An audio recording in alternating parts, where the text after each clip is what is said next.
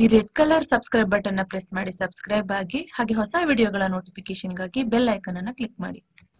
Hello, welcome back to my channel. ನಾನು ಇವತ್ತು bakery style ಅಲ್ಲಿ ಮನೆಯಲ್ಲೇ ಕೊಬ್ಬರಿ ಬಿಸ್ಕೆಟ್ ನ ಹೇಗೆ ತುಂಬಾ ಈಸಿಯಾಗಿ ಮಾಡ್ಕೋಬಹುದು ಅನ್ನೋ ರೆಸಿಪಿ ಶೇರ್ ಮಾಡ್ತಾ ಇದ್ದೀನಿ. ನೋಡ್ತಾ ಇರಬಹುದು ನೀವು ಎಷ್ಟು ಕ್ರಿಸ್ಪ್ ಆಗಿ ಬಂದಿದೆ ಅಂತ. ತುಂಬಾನೇ ಚೆನ್ನಾಗಿ ಬಂದಿದೆ. ಕಲರ್ ಕೂಡ ತುಂಬಾ ಚೆನ್ನಾಗಿ ಬಂದಿದೆ. ನಾವು ಇಲ್ಲಿ ಗೋಧಿ ಹಿಟ್ಟನ್ನ ಯೂಸ್ ಮಾಡಿ ಮಾಡ್ತಾ ಇರೋದ್ರಿಂದ ಆರೋಗ್ಯಕ್ಕೂ ಕೂಡ ತುಂಬಾನೇ ಒಳ್ಳೆಯದು. ಟೇಸ್ಟ್ ಅಲ್ಲಿ ನನಗೆ ಬೇಕರಿನಲ್ಲಿ ಸಿಗುತ್ತಲ್ಲ ಅದಕ್ಕಿಂತ ಇದೇ ತುಂಬಾನೇ ಇಷ್ಟ ಆಯ್ತು. ತುಂಬಾ ಹೆಲ್ದಿ ಇದು ಮನೇಲೆ ಮಾಡ್ಕೊಳ್ಳೋದ್ರಿಂದ. ಹಾಗೆ ಎಲ್ಲ ಅವೈಲೇಬಲ್ ಇಂಗ್ರೀಡಿಯೆಂಟ್ಸ್. ಸೊ ಇವಾಗ ಮಾಡೋದು ಹೇಗೆ ಅಂತ ನೋಡ್ಕೊಳ್ಳೋಣ.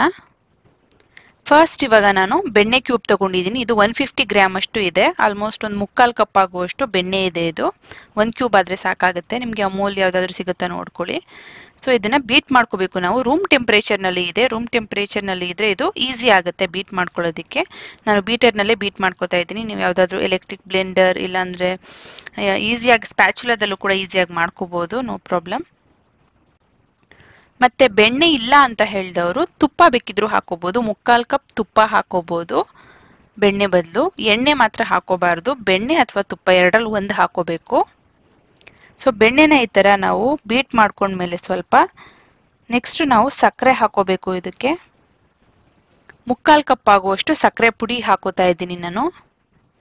ತುಂಬಾ ಫೈನ್ ಆಗಿ ಪೌಡರ್ ಆಗಿದ್ರೆ ಒಳ್ಳೇದು ಸಕ್ಕರೆ. ಸಕ್ಕರೆನ ನೀವು ಮನೆಯಲ್ಲೇ ಪುಡಿ ಮಾಡ್ಕೋಬಹುದು. ಈ ತರ ಮಿಕ್ಸಿ ಜಾರ್ನಲ್ಲಿ ಫೈನ್ ಆಗಿ ಪುಡಿ ಮಾಡ್ಕೊಂಡು ಹಾಕೋಬಹುದು. ನೆಕ್ಸ್ಟ್ ಇವಾಗ ಚೆನ್ನಾಗಿ ಬೀಟ್ ಮಾಡ್ಕೋಬೇಕು. ಸಕ್ಕರೆ ಮತ್ತೆ ಬೆಣ್ಣೆ ಎರಡನ್ನೂ ನೀಟಾಗಿ ಬೀಟ್ ಮಾಡ್ಕೋಬೇಕು. ತುಂಬಾ ಫ್ಲಫಿ ಆಗಿ ಬರಬೇಕು ಇದು. ಅಲ್ಲಿವರೆಗೂ ಸ್ವಲ್ಪ ಟೈಮ್ ಕೊಟ್ಕೊಂಡು ಬೀಟ್ ಮಾಡ್ಕೋಬೇಕು. ಎಷ್ಟು ಚೆನ್ನಾಗಿ ಬೀಟ್ ಮಾಡ್ತೀರಾ ನೀವು, ಎಷ್ಟು ಫ್ಲಫಿ ಆಗಿ ಬರುತ್ತೆ ಅಷ್ಟು ಚೆನ್ನಾಗಿ ಬರುತ್ತೆ ಬಿಸ್ಕೆಟ್ಗಳು. ತುಪ್ಪ ಹಾಕೊಂಡು ಮಾಡ್ಕೊಂಡ್ರು ಕೂಡ ಇಷ್ಟೇನೆ. ಹೀಗೆ ನೀವು ಬೀಟ್ ಮಾಡ್ಕೋಬೇಕು. ತುಂಬಾ ಟೈಮ್ ಬೀಟ್ ಮಾಡ್ಕೋಬೇಕು. ನೋಡ್ತಾ ಇರ್ಬೋದು ಹೇಗೆ ಬರ್ತಾ ಬರ್ತಾ ಫ್ಲಫಿ ಆಗಿ ಬರ್ತಾ ಇದೆ ಅಂತ. ವಿಪ್ ಕ್ರೀಮ್ ತರ ಆಗ್ತಾ ಇದೆ. ಇದನ್ನ ಬೇಕಿದ್ರೆ ನೀವು ಕೇಕ್ ಮೇಲೆ ವಿಪ್ ಕ್ರೀಮ್ ಆಗಿ ಕೂಡ ಯೂಸ್ ಮಾಡ್ಕೋಬಹುದು. ಇವಾಗ ಚೆನ್ನಾಗಿ ಬೀಟ್ ಮಾಡ್ಕೊಂಡ್ಮೇಲೆ ಕೊಬ್ಬರಿ ತುರಿ ಹಾಕೋತಾ ಇದ್ದೀನಿ ನಾನು. ಮನೇಲೆ ತುರಿದಿಟ್ಕೊಂಡಿರುವಂತ ಕೊಬ್ಬರಿ ತುರಿ. ಇದು 3/4 ಕಪ್ ಕೊಬ್ಬರಿ ತುರಿ ಹಾಕೋತಾ ಇದ್ದೀನಿ. ನೆಕ್ಸ್ಟ್ 1 ಟೀ ಸ್ಪೂನ್ ಅಷ್ಟು ಬೇಕಿಂಗ್ ಪೌಡರ್ ಹಾಕೊಂಡಿದ್ದೀನಿ. ಇವಾಗ ಬೇಕಿಂಗ್ ಸೋಡಾ ಅರ್ಧ ಟೀ ಸ್ಪೂನ್ ಆಗುವಷ್ಟು ಹಾಕೊಂಡಿದ್ದೀನಿ. Next vanilla essence 1 tea spoon ಆಗುವಷ್ಟು ಹಾಕೋತೀನಿ. ಇದು ಕಂಪ್ಲೀಟ್ಲಿ ಆಪ್ಷನಲ್. ಇದು ಹಾಕೋಬೇಕು ಅಂತ ಏನಿಲ್ಲ. ವೆನಿಲಾ ಎಸೆನ್ಸ್ ಇದ್ರೆ ಹಾಕೊಳ್ಳಿ, ಇಲ್ಲಾಂದ್ರೆ ಬೇಡ. ನೆಕ್ಸ್ಟ್ ಗೋಧಿ ಹಿಟ್ಟನ್ನ ಹಾಕೋತಾ ಇದ್ದೀನಿ. 1 ಕಪ್ ಗೋಧಿ ಹಿಟ್ಟು ಹಾಕೋತಾ ಇದ್ದೀನಿ. ಇನ್ನ ಅರ್ಧ ಕಪ್ ಹಾಕೋಬೇಕು. ಅದನ್ನ ನೆಕ್ಸ್ಟ್ ಹಾಕೋತೀನಿ ನಾನು. ಇವಾಗ ಚೆನ್ನಾಗಿ ಕಲ್ಸ್ಕೊಳ್ಳಿ. ಇವಾಗ ಕೈನೇ ಯೂಸ್ ಮಾಡಿಬಿಟ್ಟು ಚೆನ್ನಾಗಿ ಇದನ್ನ ಕಲ್ಸ್ಕೋಬೇಕು. ತುಂಬಾ ಸಾಫ್ಟ್ ಆಗೋವರೆಗೂ ಕಲ್ಸ್ಕೋಬೇಕು. ಸೊ 3/4 ಕಪ್ ಬೆಣ್ಣೆ ಅಥವಾ ತುಪ್ಪ, 3/4 ಕಪ್ ಸಕ್ಕರೆ, 3/4 ಕಪ್ ಕೊಬ್ಬರಿ ತುರಿ, ಇಷ್ಟಕ್ಕೆ ನಾವು 1.5 ಕಪ್ ಆಗುವಷ್ಟು ಗೋಧಿ ಹಿಟ್ಟನ್ನ ಹಾಕೋಬಹುದು. ಮೈದಾ ಅಂತೂ ಹಾಕೊಳಕ್ ಹೋಗ್ಬೇಡಿ. ಗೋಧಿ ಹಿಟ್ಟಲ್ಲಿ ಮಾಡ್ಕೊಂಡ್ರೇನೆ ಕಲರ್ ಕೂಡ ಚೆನ್ನಾಗಿ ಬರುತ್ತೆ, ಕ್ರಿಸ್ಪಿನೆಸ್ ತುಂಬಾ ಚೆನ್ನಾಗಿ ಬರುತ್ತೆ. ಇವಾಗ ಇದು ಸಾಫ್ಟ್ ಆದ್ಮೇಲೆ ಇನ್ನ ಅರ್ಧ ಕಪ್ ನಾನು ಹಾಕೋಬೇಕಾಗಿತ್ತಲ್ಲ ಗೋಧಿ ಹಿಟ್ಟು, ಇದನ್ನು ಹಾಕೊಂಡಿದ್ದೀನಿ. ಇವಾಗ ಚೆನ್ನಾಗಿ ಇದನ್ನ ನೀಡ್ ಮಾಡ್ಕೊಳ್ಳೋಣ. ಹಾಗೆ ಕಲ್ಸ್ಬೇಕಿದ್ರೆ ಸ್ವಲ್ಪ ಡ್ರೈ ಅಂತ ಅನ್ಸ್ತಾ ಇದ್ರೆ ನಿಮಗೆ ಸ್ವಲ್ಪ ಬಿಸಿ ಹಾಲನ್ನ ಹಾಕೋಬಹುದು ನೀವು. ಒಂದು 3ರಿಂದ 4 ಸ್ಪೂನ್ ಅಷ್ಟು ಹಾಕೊಳ್ಳಿ ಅಷ್ಟೇ. ತುಂಬಾ ಕಮ್ಮಿ ಹಾಕೋಬೇಕು ಹಾಲನ್ನ ಹಾಕೊಂಡು ಚೆನ್ನಾಗಿ ಕಲ್ಸ್ಕೊತಾ ಇದ್ರೆ ಹಾಗೆ ಕಲಿಸ್ತಾ ಕಲಿಸ್ತಾ ನಿಮಗೆ ಸಾಫ್ಟ್ ಆಗುತ್ತೆ. ನೀಡ್ ಮಾಡ್ತಾ ಮಾಡ್ತಾ ತುಂಬಾ ಸಾಫ್ಟ್ ಆಗುತ್ತೆ. ಮೇಕ್ ಶ್ಯೂರ್ ನೀವು ಬೇಕಿಂಗ್ ಸೋಡಾ ಮತ್ತೆ ಬೇಕಿಂಗ್ ಪೌಡರ್ ಎಲ್ಲ ಕಡೆ ಸ್ಪ್ರೆಡ್ ಆಗೋ ತರ ಕಲ್ಸ್ಕೊಂಡಿದ್ದೀರಾ ಅಂತ ಸರಿಯಾಗಿ ನೋಡ್ಕೊಳ್ಳಿ. ನೋಡಿ ಇವಾಗ ಹಿಟ್ಟು ಒಳ್ಳೆ ಹದಕ್ಕೆ ಬಂದಿದೆ. ಇವಾಗ ಉಂಡೆಗಳನ್ನ ಮಾಡ್ಕೊಳ್ಳೋಣ. ಫಸ್ಟ್ ನಾನು ಬೇಕಿಂಗ್ ಟ್ರೇ ತಗೊಂಡಿದ್ದೀನಿ. ಇದಕ್ಕೆ ಇವಾಗ ಬೆಣ್ಣೆ ಅಥವಾ ತುಪ್ಪ ಏನಾದ್ರೂ ಹಾಕೊಂಡು ಚೆನ್ನಾಗಿ ಒಂದು ಕೋಟ್ ಹಾಕೊಳ್ಳೋಣ. ಅಂಟ್ಕೊಳ್ದೇ ಇರೋ ತರ ಚೆನ್ನಾಗಿ ಗ್ರೀಸ್ ಮಾಡ್ಕೊಳ್ಳೋಣ. ತುಪ್ಪ ಹಾಕೊಂಡು ಚೆನ್ನಾಗಿ ಗ್ರೀಸ್ ಮಾಡ್ಕೊಂಡಿದ್ದೀನಿ.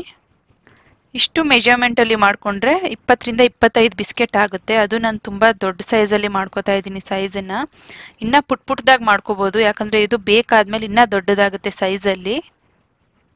ನಾನು ವಿಡಿಯೋಗೆ ಚೆನ್ನಾಗಿ ಕಾಣಿಸ್ಲಿ ಅಂತ ಸ್ವಲ್ಪ ದೊಡ್ಡ ಸೈಜ್ ಅಲ್ಲೇ ಮಾಡ್ಕೋತಾ ಇದ್ದೀನಿ. ನೀವು ಬೇಕಿದ್ರೆ ಇದನ್ನ 40ರಿಂದ 50 ಬಿಸ್ಕೆಟ್ ವರೆಗೂ ಮಾಡ್ಕೋಬಹುದು ಮೀಡಿಯಂ ಸೈಜ್ ಅಲ್ಲಿ ಮಾಡ್ಕೊಂಡ್ರೆ. ಇವಾಗ ಈ ತರ ಫಸ್ಟ್ ಬಾಲ್ ತರ ಮಾಡ್ಕೊಂಡು ಆಮೇಲೆ ಬಿಸ್ಕೆಟ್ ತರ ಈ ತರ ಫ್ಲಾಟ್ ಆಗಿ ಮಾಡ್ಕೊಳ್ಳಿ. ಥಿಕ್ನೆಸ್ ಮೀಡಿಯಂ ಆಗಿರ್ಲಿ, ತುಂಬಾ ದಪ್ಪನೂ ಬೇಡ ಮತ್ತೆ ತುಂಬಾ ತೆಳುವಾಗಿ ಕೂಡ ಬೇಡ. ಈ ತರ ಕ್ರ್ಯಾಕ್ಸ್ ಬಂದ್ರು ಓಕೆ, ತುಂಬಾ ಚೆನ್ನಾಗಿ ಬರುತ್ತೆ ಕ್ರ್ಯಾಕ್ಸ್ ಬಂದ್ರೂ. ಸ್ವಲ್ಪ ಗ್ಯಾಪ್ ಬಿಟ್ಕೊಳ್ಳಿ. ಬಿಸ್ಕೆಟ್ ಇದು ಉಬ್ಬಿ ತುಂಬಾ ದೊಡ್ಡದಾಗುತ್ತೆ ಸೈಜ್ ಅಲ್ಲಿ. ಆಮೇಲೆ ಮೇಲೆ ಸ್ವಲ್ಪ ಕೊಬ್ಬರಿ ತುರಿನ ಉದುರಿಸ್ತಾ ಇದ್ದೀನಿ ನಾನು. ಡೆಸಿಕೇಟೆಡ್ ಕೋಕೋನಟ್ ಕೂಡ ಹಾಕೋಬಹುದು ನೀವು. ನಾನು ಮನೇಲೇ ಈ ಥರ ಕೊಬ್ಬರಿನಲ್ಲಿ ಮಾಡ್ಕೊಂಡಿದ್ದೀನಿ, ಕೊಬ್ಬರಿ ತುರಿ ಮಾಡ್ಕೊಂಡಿದ್ದೀನಿ. ಸ್ವಲ್ಪ ಈ ಥರ ಪ್ರೆಸ್ ಮಾಡ್ಕೊಳ್ಳಿ. ಯಾವ ಸೈಜ್ ಶೇಪಲ್ಲಿ ಕೂಡ ಮಾಡ್ಕೋಬಹುದು ನೀವು. ಮಕ್ಕಳಿಗೆ ಪುಟ್ಟದಾಗಿ ಕೂಡ ಮಾಡ್ಕೊಡ್ಬೋದು. ನಾನು ಸ್ವಲ್ಪ ಮಧ್ಯ ಅಲ್ಲೇ ಒಂದೊಂದು ಪುಟ್ಟದಾಗಿ ಮಾಡಿದ್ದೀನಿ ಮಗುಗೆ ಅಂತ. ಇನ್ನು ಹೀಗೆ ಒಂದು 4-5 ಟ್ರೇನಲ್ಲಿ ಇಟ್ಟಿದ್ದೀನಿ ನಾನು. ತುಂಬ ಬಿಸ್ಕೆಟ್ಗಳಾಗುತ್ತೆ.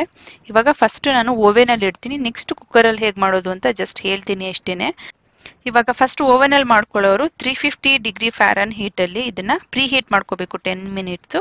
ಪ್ರೀ ಹೀಟ್ ಆದಮೇಲೆ ಓವೆನಲ್ಲಿ ಇಟ್ಬಿಟ್ಟು 20 ಮಿನಿಟ್ಸ್ ಇದನ್ನು ನಾವು ಬೇಕ್ ಮಾಡ್ಕೋಬೇಕು. ಕುಕ್ಕರಲ್ಲಿ ಮಾಡ್ಕೋತೀರಾ ಅಂತ ಅಂದರೆ ಫಸ್ಟ್ ಒಂದು ಕುಕ್ಕರ್ ಇಟ್ಕೊಂಡು ಗ್ಯಾಸ್ ಸ್ಟವ್ ಮೇಲೆ ಮರಳು ಅಥವಾ ಉಪ್ಪು ಯಾವುದಾದ್ರೂ ಹಾಕ್ಕೊಂಡು ಒಂದು ಲೇಯರು, ಅದ್ರ ಮೇಲೆ ಒಂದು ಸ್ಟ್ಯಾಂಡ್ ಇಡಿ.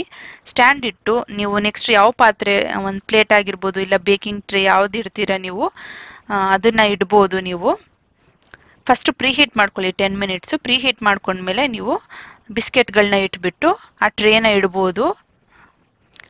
ಟ್ರೇನ ಇಟ್ಟು ಲಿಡ್ ಕ್ಲೋಸ್ ಮಾಡಿ. ಗ್ಯಾಸ್ಕೆಟ್ ಹಾಕಬೇಡಿ ಮತ್ತು ವಿಷಲ್ ಹಾಕೋಕ್ಕೆ ಹೋಗಬೇಡಿ, ಇದೆರಡನ್ನೂ ಹಾಕೋಕ್ಕೆ ಹೋಗಬೇಡಿ.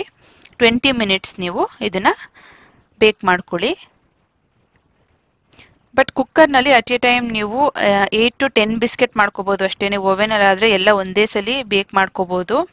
ಓವೆನಲ್ಲಿ ಅದೊಂದು ಅಡ್ವಾಂಟೇಜು. ಸೊ ಆಫ್ಟರ್ 20 ಮಿನಿಟ್ಸ್ ಆದಮೇಲೆ ನಾನು ಓಪನ್ ಮಾಡಿ ನೋಡ್ತಾ ಇದ್ದೀನಿ. ನೋಡ್ತಾ ಇರ್ಬೋದು ಎಷ್ಟು ದೊಡ್ಡ ಸೈಜಲ್ಲಿ ಬಂದಿದೆ ಅಂತ. ತುಂಬಾ ಚೆನ್ನಾಗಿ ಬಂದಿದೆ, ಎಷ್ಟು ಕ್ರಿಸ್ಪಾಗಿ ಬಂದಿದೆ. ನೀವು ಇವಾಗ ಇದನ್ನು ತಣ್ಣಗಾದ್ಮೇಲೆ ಇದನ್ನು ತಿನ್ನಬೇಕು. ಏನಕ್ಕಂದರೆ ಬಿಸಿಯಾಗಿದ್ದಾಗ ಇನ್ನೂ ಸ್ವಲ್ಪ ನಿಮಗೆ ಸಾಫ್ಟ್ ಅಂತ ಅನಿಸುತ್ತೆ. ಫುಲ್ ಕಂಪ್ಲೀಟಾಗಿ ಕೂಲ್ ಆದಮೇಲೆ ಇದು ತುಂಬ ಕ್ರಿಸ್ಪಾಗಿ ಬಂದಿರುತ್ತೆ. ನೋಡ್ತಾ ಇರ್ಬೋದು. ಇವಾಗ ನಾನು ತೋರಿಸ್ತೀನಿ. ಇವಾಗ ಇದನ್ನು ಕಟ್ ಮಾಡಿ ನೋಡಿ ಎಷ್ಟು ಕ್ರಿಸ್ಪಾಗಿ ಬಂದಿದೆ ಅಂತ.